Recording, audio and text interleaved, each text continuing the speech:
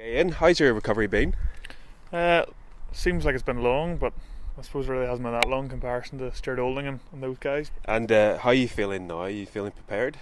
Yeah, I feel like I'm top form. We're doing nearly every aspect of training, so I feel like I'm ready to go again, and I feel like I'm ready to get out of the gym with Cam Gary. Well, you're back earlier than you expected. Are you looking forward to facing Glasgow on the 25th?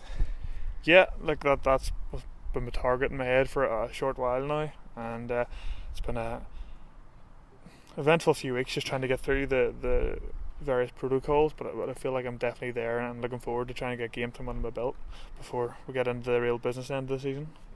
And speaking of that, there's two big interpros coming up at home against Connacht and Leinster in April. How are you feeling about those looking forward?